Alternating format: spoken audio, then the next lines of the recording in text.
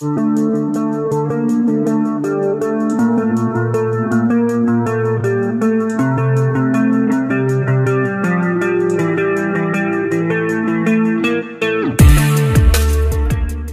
a whirlwind of controversy and competition, Taiwan's Lin Yu-Ting is on the verge of Olympic gold amidst a storm of gender debates that have overshadowed her Paris experience.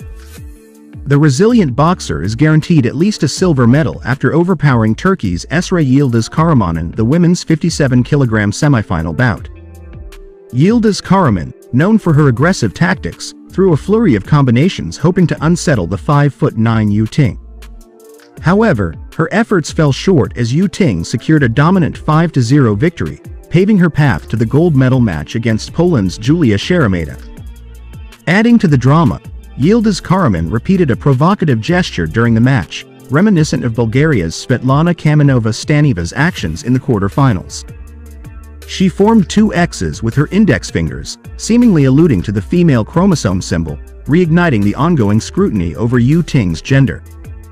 This gesture comes on the heels of a broader controversy engulfing both Yu-Ting and Algerian boxer Imani Khelif, who have been at the epicenter of gender identity disputes throughout the Olympics.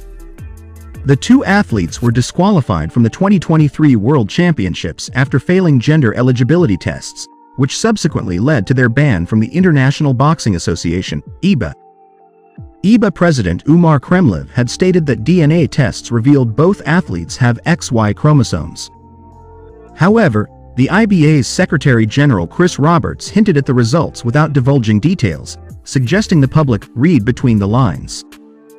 Despite the IBA's stance, the International Olympic Committee (IOC) has stood by the boxers, emphasizing their different eligibility criteria and maintaining the athletes' rights to compete.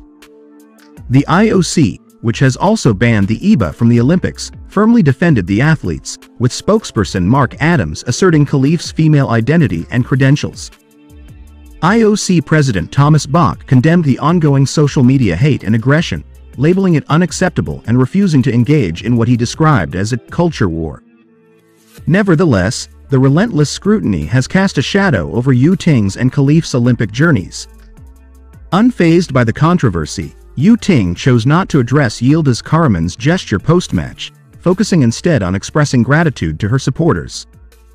"Entering the gold medal match fills me with gratitude for making it this far," she told reporters, reflecting on her challenging journey from an early exit in Tokyo to the brink of gold in Paris. The highly anticipated women's 57 kilograms gold medal bout is set for Saturday, August 10th at 3:30 p.m. Eastern Time, where Yu-Ting aims to cap her tumultuous Olympic run with a golden finish.